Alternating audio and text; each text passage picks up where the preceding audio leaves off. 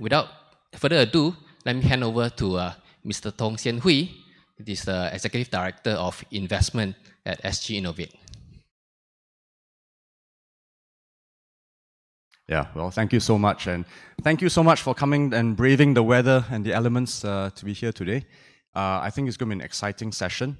I was going to give an intro to SG Innovate, but that has already been done, so I can sort of throw away half my prepared opening.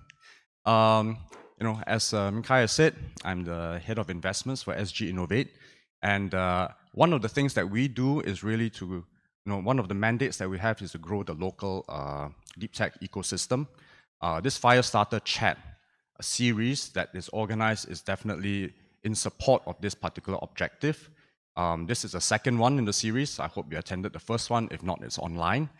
But we are using this as a means, as a platform, really for prominent, successful entrepreneurs, deep tech entrepreneurs, to come and share their journey, their experiences with young scientists like yourselves and not so young scientists, so that hopefully you'll be motivated to follow in their footsteps and build the next great company.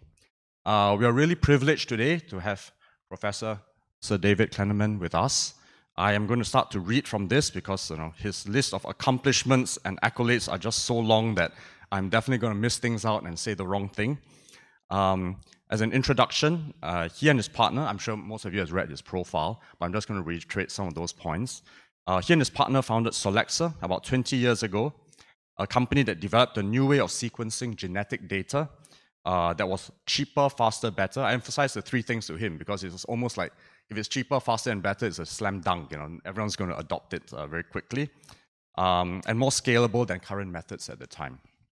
It was therefore no surprise that the company was quickly acquired by Illumina, and its method of next-generation sequencing is likely to be responsible for as much as 90% of today's DNA and RNA sequencing. More recently, he started a new venture. I understand that he had a venture even before that, but he has a new venture called Ionoscope that sells ion conductance microscopes. His scientific accomplishments are no less sterling. He and his colleague, Professor Balasubramanian, won the Millennium Prize in 2020 for their work in next-gen gene sequencing. He won the Royal Medal by the Royal Society in 2018 and was knighted in 2019 for his services to science. Before we get the session rolling, I'd just like to thank the National Research Foundation, without whom this session would not have been possible. I also like to thank my colleagues in the community team for organizing this event. I know it's not easy to do this in the midst of quite a lot of activities. The format for today will be one where I get to ask a few questions because that's my privilege. I get to ask David a few questions first, and then I will open it up for questions from the floor. I'm not going to use Slido because the group is relatively small. Just put up your hand. I think we'll pass you the mic, and then please feel free to ask David the kind of questions that you wish to know. So to get the ball rolling, I probably will ask David to say a few words with regards to what was the technology that he developed, how he came about with the concept for Solexa, and anything else you would like to add to that. So the story really starts when me and Shankar came back to Cambridge to start our research groups. And we were both hunting around to find something interesting to do. And I'm a physical chemist and Shankar's a chemical biologist. And one of the very exciting things at the time was the ability to detect single molecules using fluorescence. And we decided on a project where we wanted to use fluorescence to watch a very fundamental process, an enzyme called DNA polymerase copying DNA. So we got a small grant to start doing this project, and it was challenging, and the experiments didn't work very well. And we spent a lot of time discussing why they didn't work very well. And in the background, the Human Genome Project was nearing its end. And the Human Genome Project was to determine the sequence of all 3 billion bases in the human genome, but this was the average human genome. And then there was a challenge to have a have a cheaper way of doing this, a significantly cheaper way of doing it, that would reduce the cost from $3 billion down to $1,000. So we were doing this basic research, and then we realized if we just repurpose what we were doing, we potentially had a way of sequencing DNA a millionfold faster and cheaper. And I probably should describe the idea.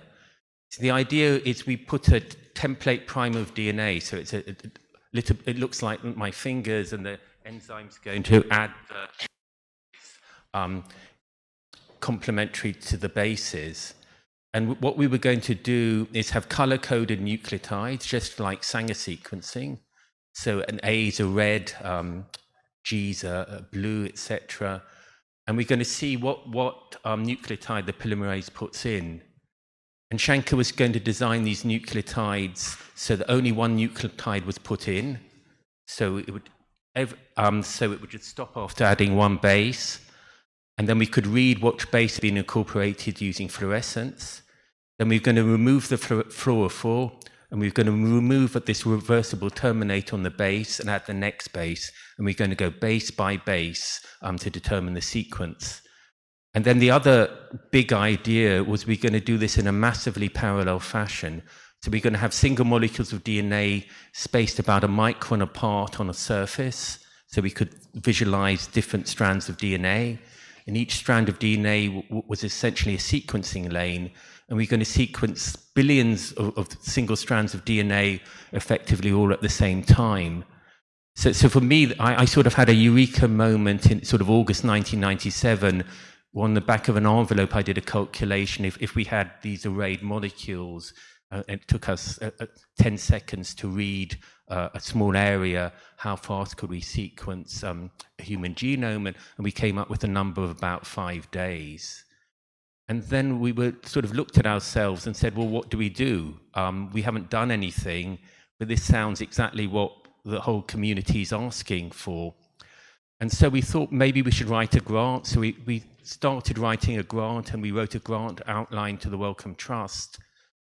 And then we spoke to one of my colleagues who, there were a few people in Cambridge who had previously been entrepreneurs. So Alan Munro, we spoke to Alan, and he said, I think you should form a company, because you're going to get to the next stage, and then you're going to need more money, and then you're going to need increasing amounts of money if you really want to develop this into a sequencing technology. And he said, I know a company, a VC called Abingworth, who funded me. I'll put you in touch with Abingworth. So we went to Abingworth, and I think we were very naive.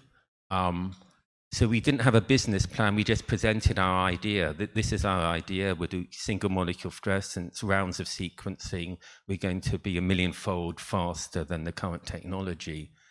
And Abingworth really didn't know what to do with us.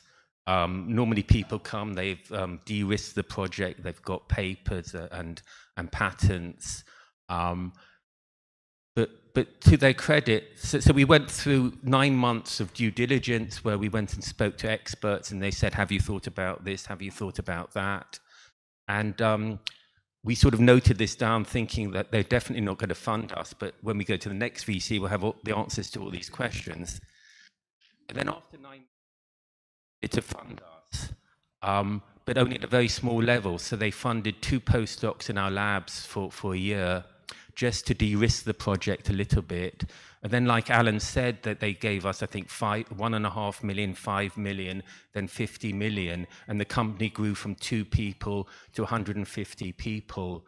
And within 9 years, we literally went from an idea on a piece of paper to having an instrument that could perform around the level that we expected. And then in 2007, Illumina wanted to buy the company, and the company thought it was a good idea to be bought by Illumina, so the company was sold to Illumina, and then Illumina continued to develop the technology, getting us to where we are today, where it's, like we said, it's the dominant sequencing technology in the world. So for me, it's a great advert for forming a company, because the speed we could go from the idea to a real instrument in the hands of people who could use it was just so fast. Well, David, that sounds like a very nice sequenced view of the pathway to success. But I'm sure there were many pitfalls, and it's a bit, entrepreneurship is a bit like snakes and ladders, right? You go up, you come down, you get swallowed by a snake. Maybe just to ask some questions, and I know I prepared some questions as normal, but I think I'm going to put that to one side, and we'll just have a fairly open chat on this. Both of you are very successful scientists, even at that stage prior to what you're doing. You had a very strong academic career ahead of you. This was taking a big risk to start a company, outside of it. You definitely were moving outside your comfort zone. What were you thinking mentally when you were deciding whether to start a company or whether to stay in academia? So at the time, we had to basically make a decision to either stay in academia and be consultants for the company, or give up our academic position and be CSO in the company. There was no middle ground. Now there's a middle ground where the company can buy 1 or 2 days of your time. And I remember the meeting, we both looked at each other, but this was one of the questions Abingworth asked us. And we basically said, no, we haven't got the skill set to drive the company. No, we're academics. We come up with the ideas. We're going to stay as academics. And so Abingworth said, fine, we'll bring in a CEO and CSO to drive the company. So certainly in the early days, there was a lot of tension. Well, there was two areas of tension. The first area of tension was having the company in our group. And then we had Solexa postdocs who were paid a consultancy, were sort of superior to the rest of the postdocs. And there was a bit of friction where people wouldn't be so open about bouncing ideas around, but they thought they'd be swallowed up by the company. And so as soon as possible, we got the company out of our labs and into their own labs. And that removes some of those tensions. And then it was a fairly scientific project, I would say. We had a very clear roadmap of what we had to do. So some of the things, looking back, were very simple. We had to show we could detect a single molecule of DNA with a fluorophore. We then had to have DNA and add a nucleotide and show that it was incorporated and we could detect that. And we did those in the chemistry department. And then we had to make these nucleotides, which had all these properties of fluorophore and a reversible blocker. And we had to have a larger number of people to do that. And we slowly assembled teams of people working on all the aspects of the project. And I think that there were two issues. The issues were joining all these different bits together. And the other issue was there were some problems that were unanticipated and sort of fell between our expertise. And so one of those problems is when we gave talks, we just had 4 bases with different colors and a polymerase. And we said the right one would be put in. And that's not right, because the polymerase works at micromolar concentrations. So the real picture should have been millions of all these bases, and only one was going to be incorporated. And the problem we found is that we could have bases that weren't incorporated into the DNA that stuck to the surface, and then we couldn't distinguish a real base that had been incorporated versus one that just stuck to the surface. And so we had to do a lot of work on the surface to make it incredibly non-sticky. And so that took a lot of work to try and fix. And then and related to that, further down the road, we had the nucleotides. We mutated the polymerase. We had a fairly decent surface, but it was still, and we could do, I think, 5 or 6 cycles of sequencing, but it was just getting harder and harder. And at that point, there was a company called Mantea in Switzerland, and they were also, and there were lots of companies trying to develop DNA sequencing, but they'd folded, and they developed a way of amplifying 1 molecule of DNA to 100 on a surface. And we could come in and we could buy that patent. And once we had that ability to take one molecule and make it 100, there was no issues with surface sticking. We could simplify the technology, and that was the last piece of the jigsaw that really accelerated the technology.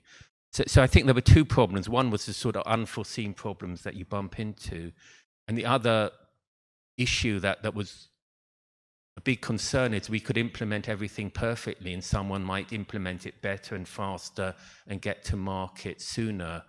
And the second CEO that we had was incredibly keen that we got the instrument, which wasn't really optimized. It was quite slow at scanning. We got that to market. So we were, I think, the first commercial instrument. And that turned out to have a massive impact on the trajectory. The other thing we were discussing is we didn't just get money from the VC.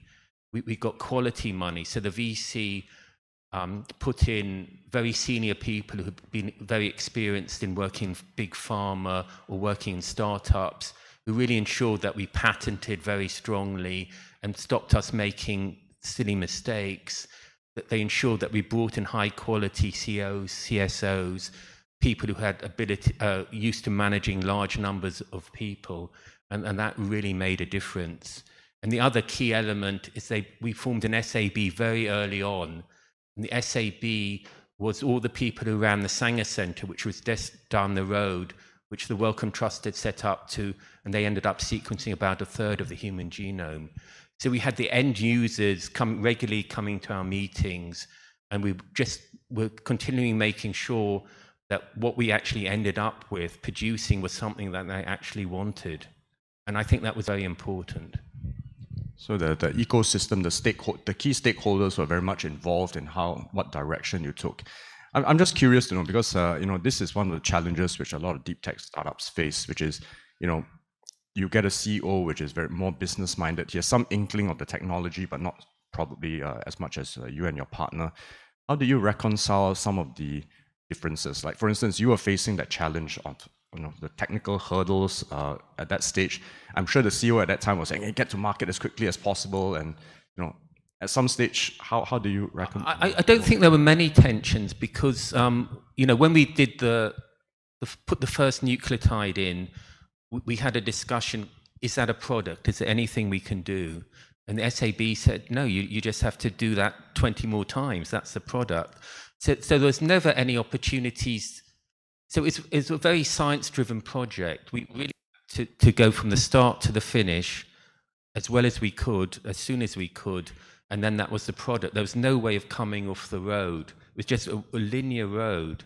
I've been involved in other startups where there are lots of forks in the road and you can go right or left, and then there are lots of problems. But here it was just the CEO's only job was to ensure we had enough money to go to the next phase and get prepared, think about who was going to buy the product, how it could be used.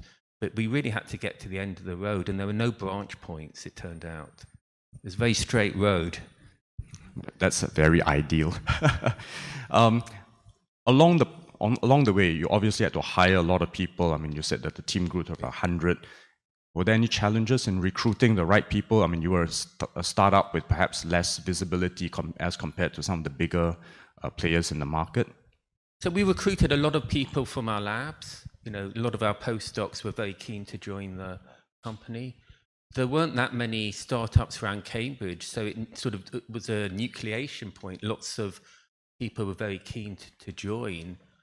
And I think the thing that we did very well is we recruited high quality people at every stage. So the recruitment wasn't such an issue. It was really created an opportunity for lots of talented people to all focus around one project. I don't know what would happen if we did the same thing now, but there's a lot more startups around Cambridge. It maybe be much harder. But at the time, getting quality people was not a problem. There weren't that many startups around Cambridge, particularly in this space.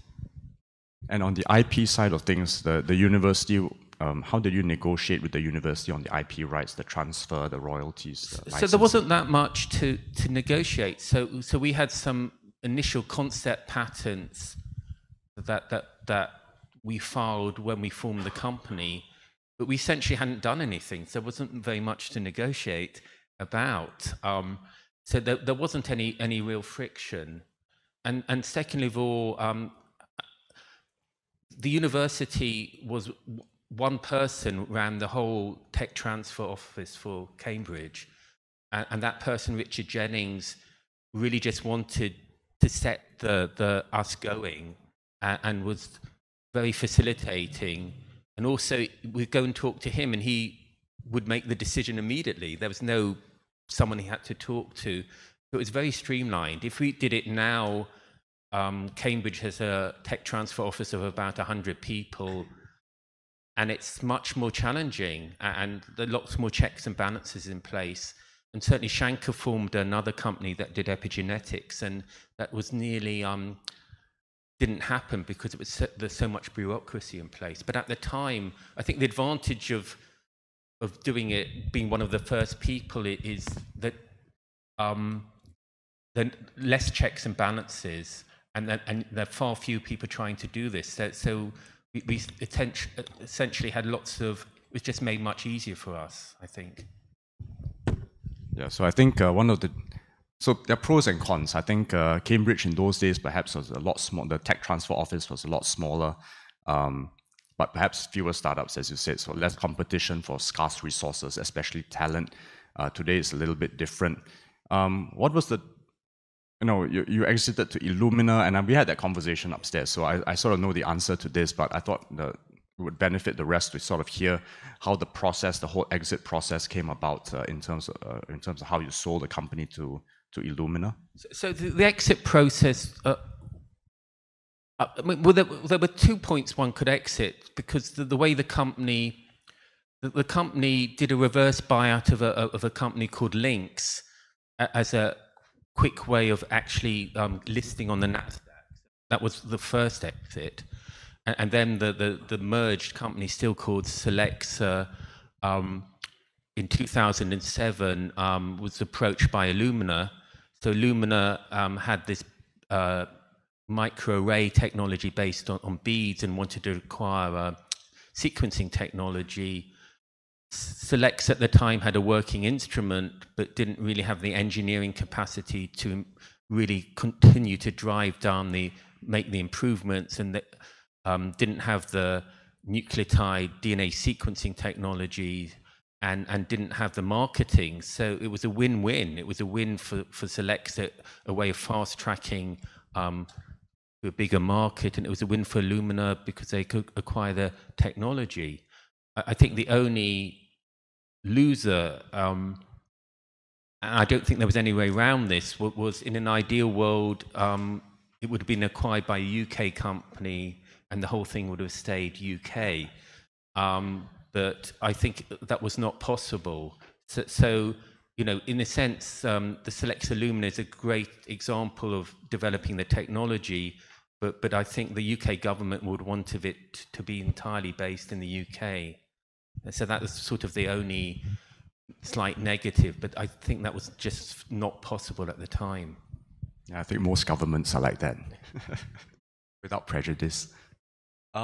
So where is the future of gene sequencing? Now I'm asking you to take a look forward. Where does the future lie in gene sequencing? So I think the cost has gone down recently from $1,000 to $200. There's another company that claims to have it at $100, but it's really plateauing out. It's very hard to see it going down much more. And meanwhile, we've sequenced about 1 million human genomes. We're starting to understand the genetic contribution to lots of diseases. So as a research tool, it's still being used widely to discover more details, but we know a lot of the important points. So the main thing is application to human health. So there are lots of examples. I know you're doing it here in Singapore, but in the UK, the examples are in cancer, where you sequence the cancer genome, and then you can hopefully have drugs that target the pathways that have gone wrong and have a precision treatment for the patient. The other big area is in rare diseases, particularly newborn infants. and you sequence the mother, father, and the baby, see the differences, work out what pathways have gone wrong. And in many instances, there's a treatment, and you can treat the baby. And that's now being rolled out on the NHS. And it's also used in prenatal screening for non-invasive prenatal working out the health of the baby. And I think it's just going to become used more and more, just part of a more routine. You go to your doctor, and you'll be sequenced to give you the right medicine. And then there'll be a tipping point which I think will come in the next maybe 10, 15 years, where the government decides, well, your treatment's going to be determined by your sequence. Why don't we just sequence everyone when they're born, and you carry your sequence around on your phone or whatever, and when you go to the doctor, you hand them your sequence, and they work out the best treatment for you. Fascinating yet frightening. Okay, so I'm going to start to open up the floor for questions. I just have one last question for Dave before I do so. Your origin story is very interesting. Everyone talks about that pub or that place where you had beer with your partner before you made that decision. Tell us what was going on in your minds. Was it the beer talking? Was there some real key decision making during that session? I mean, I think the important thing is not the beer. I think that the important thing is talking to each other. So there's sort of a mode of operandi of science. You know, historically, the sort of gentleman scientists, you do everything yourself, and you don't work with other people. And I think the important thing we did was work together.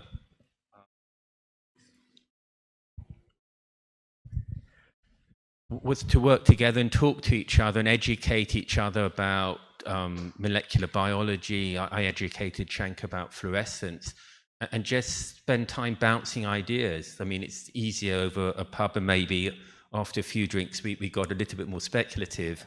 But I think it's more, the point is it's more social activity and a more collaborative activity.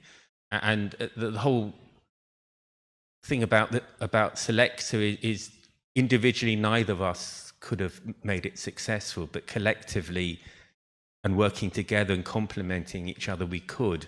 And the pub is a way of interacting and talking to each other. Sorry, I just have one last question. So I'm sure working with a partner, I'm just going to turn this off. Working with a partner is always challenging. Obviously, lots of good times, but there are times when you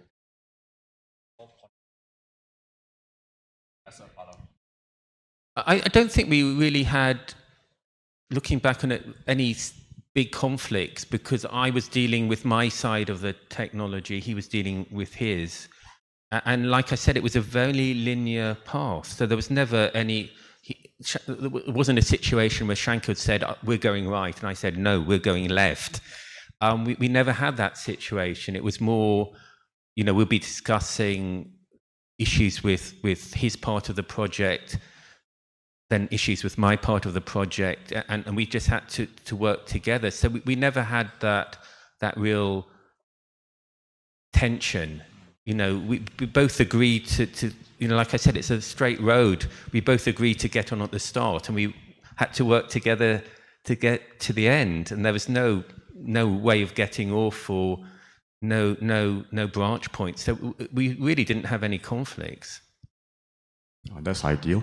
Okay, let me open up the floor for questions now. Does anyone have any questions? Just raise your hand. No one? Everyone's... There's one here. Sorry. Oh, sorry. Tommaso first. Yeah. Thank you very much. Thanks for the insights. So my name is Tommaso, and I work in the field of quantum computing. And I've always been fascinated, or at least I love to speculate about the applications of quantum computing, specifically for the field of genomics and molecular biology. So the question I have is the following. With these new technologies, we can create a lot of data. We can sequence DNA much, much faster, you know, millions of individuals and so forth. So we have a huge amount of data. we're starting to understand more and more about the mechanisms of disease and health and all of that. So I'm really curious to hear from you. What do you think are the biggest computational bottlenecks when it really comes to using the data in a meaningful way, and in a way not only... What I would love to see is a future where we can use the data and get to the very end of the role of DNA in human health. And I still feel that today we're only scratching the surface of our understanding. Well, it's a good question. I'm not sure I know the answer. I know that our CEO, when we merged with Illumina, John West, got himself, his wife, and his 2 children sequenced. And then he, just like you're alluding to, he realized that there weren't mechanisms in place to interpret that data. So he founded another company to have better ways of actually going from the DNA sequence to the types of things you're alluding to. So I don't know what the bottlenecks are. My impression is it's just number of sequences and really following people, their health trajectory. So in the UK, they're taking samples from people, I can't remember, say every 5 years, they're following their health and they're sequencing them.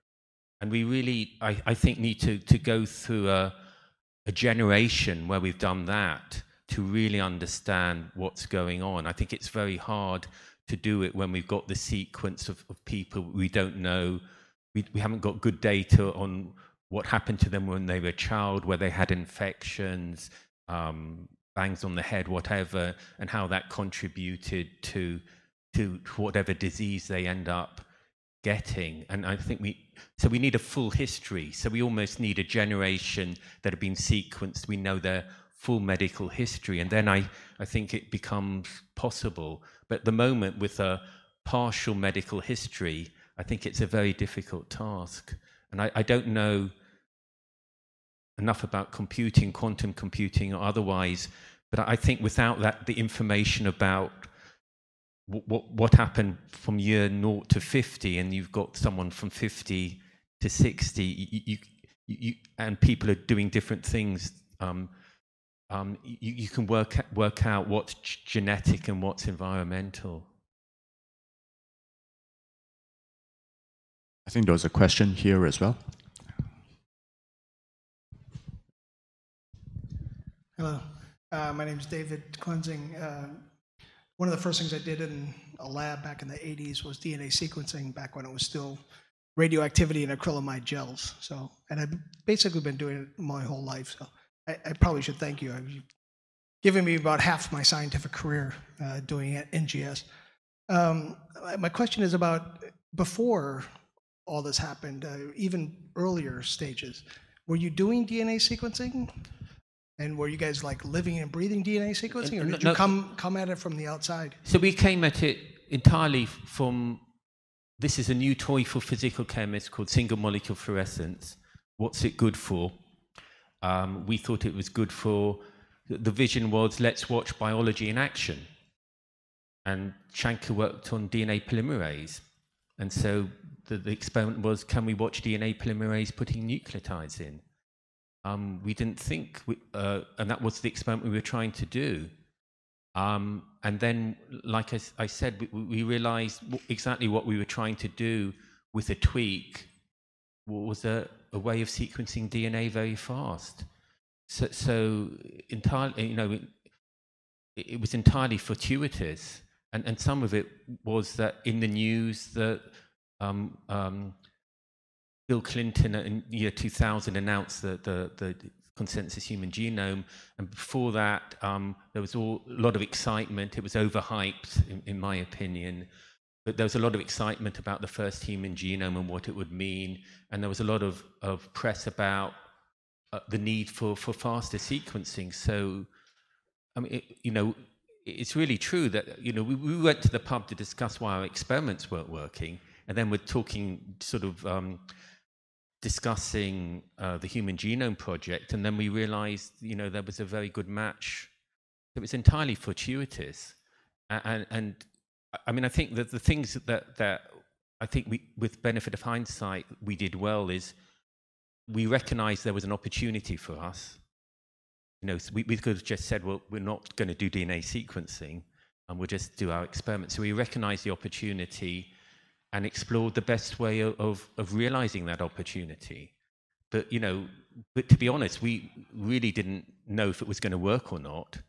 But we thought, well, it sounds like it might be really important. We at least should try and see how far we can get. And we don't want to look back and say, I wish I'd done that at that time point. So, you know, we pressed all the buttons we could. We formed the company and off we went.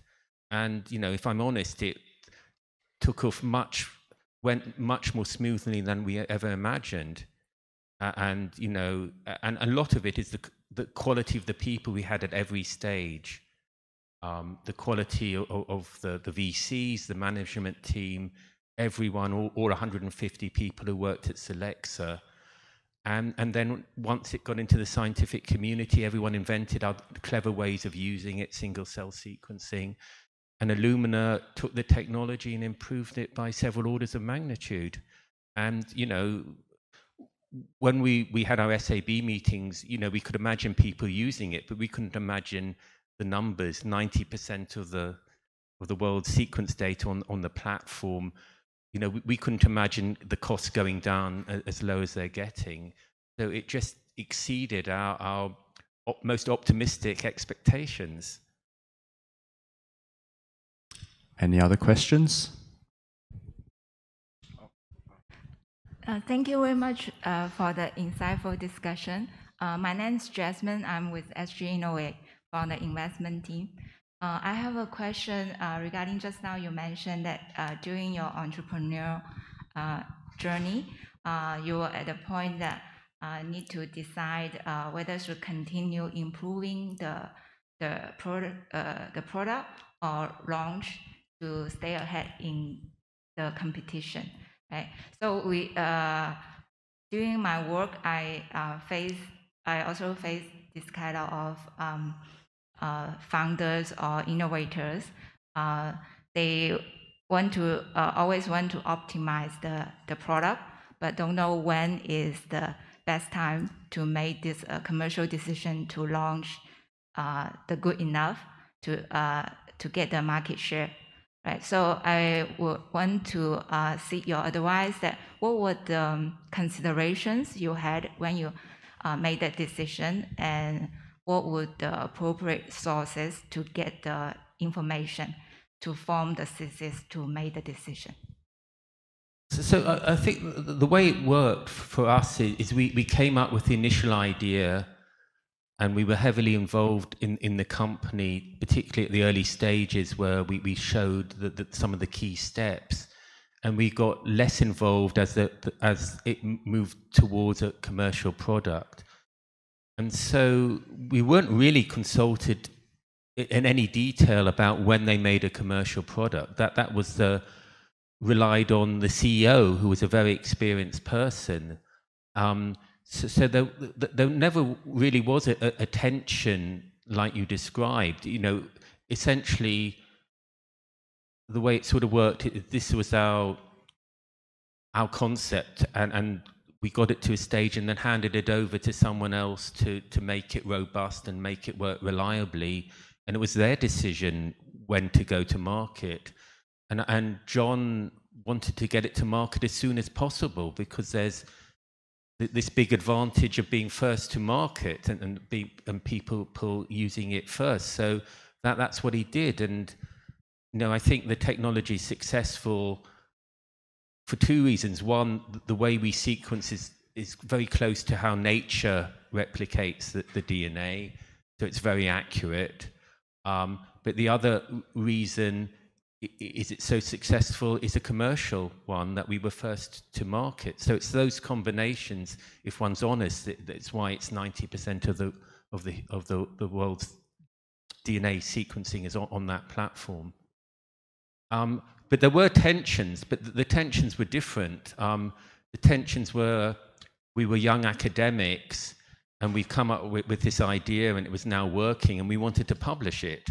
And we would go to the meetings and say, can we publish it? Can we publish a methods paper? They said, no, we have to patent it.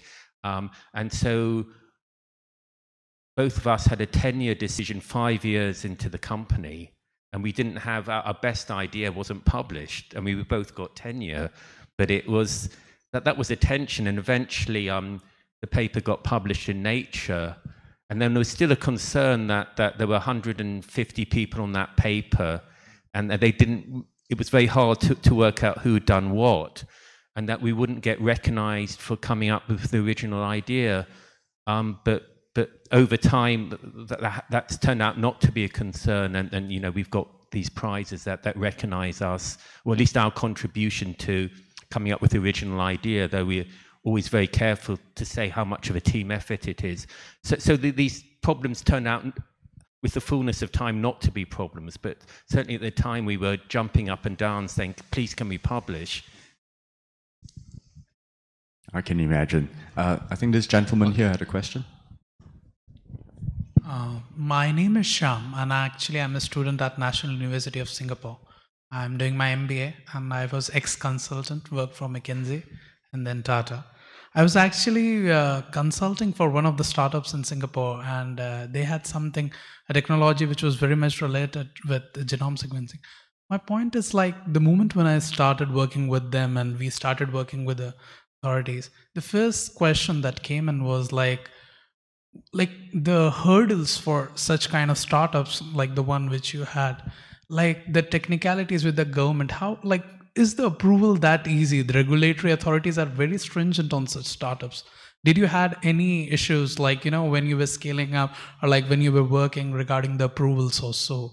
So we were just selling the instruments to people to do DNA sequencing. So there was no regulatory hurdles. We were just selling them to academics or other companies who wanted to do sequencing. So we entirely avoided those types of issues.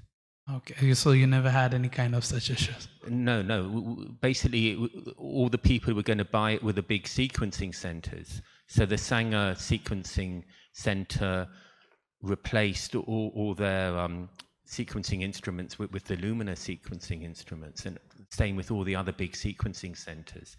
And so there weren't any regulatory issues. Sure. Thank you.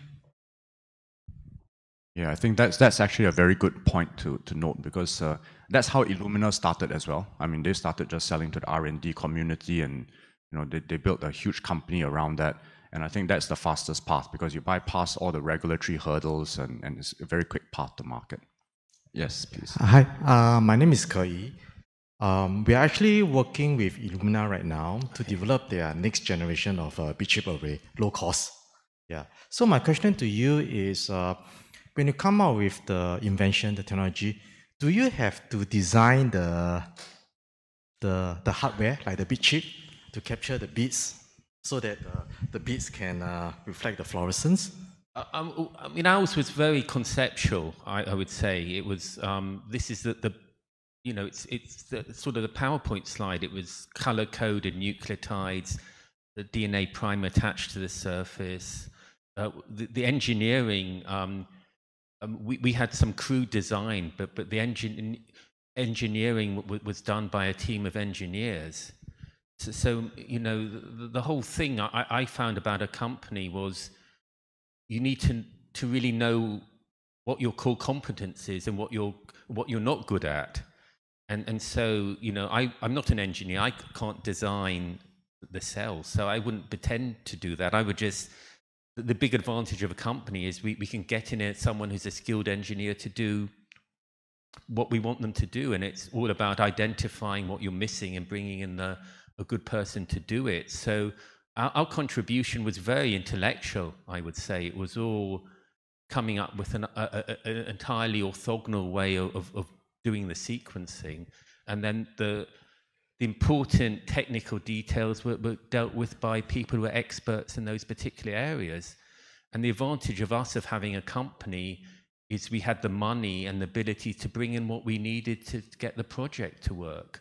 And as an academic, you know, we get stuck because, you know, we want to build something, we can't build it because we don't have the skill set, or We don't have the expertise and the software, and we have to, that we can't retrain the student to be a software engineer. But in the company, we just buy in some software engineers and tell them what we want to do. And that's the reason, the two reasons why it went so fast, I think. One is we had access to increasing amounts of money as we needed it. And the other thing it went so fast is we could bring in any expertise we needed, get consultancy with the experts to sort out any problems we had. And so for me, if you have anything that's potentially commercial and you want to get it into the hands of lots of people, the company is a really good way of doing that, because if we stayed in the university, we'll still be trying to develop DNA sequencing now. I think this. Okay. Tommaso, you can ask later on. Sorry about that.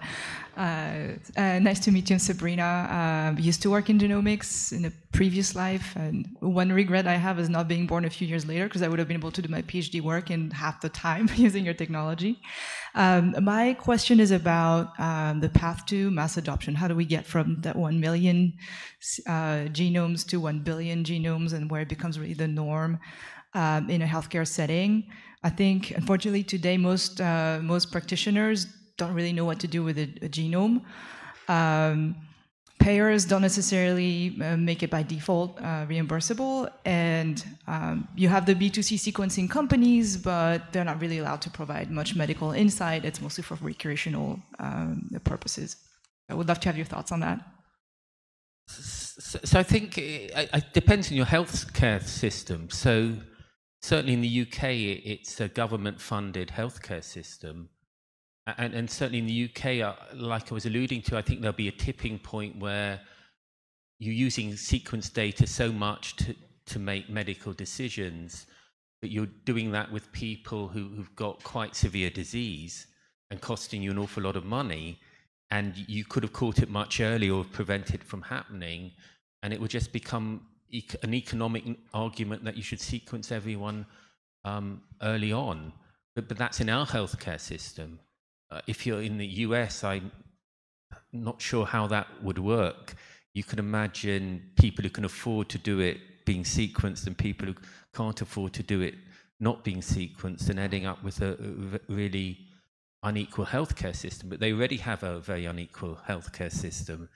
But certainly I think in Europe, I imagine we'll reach this tipping point. I think the tipping point does need enough people to be sequenced that it's very clear the advantage that it holds. Because before a large number of people have been sequenced, it was unclear how much is genetic and how much diseases, everyone has a different disease, different genes that go wrong, and how much people have common genes that go wrong. And now we have that information. So I think it's going to be an economic argument. Because certainly in the UK, we get people with type 2 diabetes, and then it's a tremendous cost. And I think someone could do the simple calculation and work out that it's much more cost effective.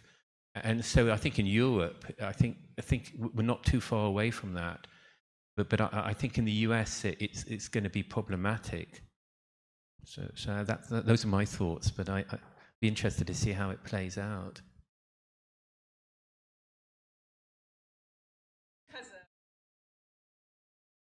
So certainly, yes. Well, Finland have, I think, sequenced a third of their population, and they're starting to be able to say to people, "This is your, we know your genetic sequence, and this is your age along here, and your probability of getting disease along here. You're on this trajectory, so you're on the top trajectory, and you're very likely to get this disease. I suggest you eat less and exercise more." And and apparently a lot of people are eating less and exercising more, and I think that's the future. I think, but maybe on this trajectory, and you can eat as much as you like and sit in front of the television, and you're not going to get type 2 diabetes. I certainly would like that. Well, David, I think we have come to the end of the session. I just have one last question, but not to David, but actually to all of you. I know that there are some investors here. I recognize some from corporates, some academics. Is there anyone here that is in the process of rationalizing or thinking about whether they want to start their own company? I know there's some startup founders here. You guys have already thrown your hat in the ring. Anyone in the process? Okay, good. We will be tracking your progress very closely. Hey, there are KPIs for this event as well, man. I mean, we've got to be realistic about it. But yeah, David, thank you so much. I think this has been very insightful, very interesting. We wish we had more time. In fact, we do have some more time. That's why the wine bottles are sort of scattered around there. I hope you can join us for a short while. I'm sure they would like to informally speak with you. Yes, call this session to an end. I think let's give David a big hand. Thanks.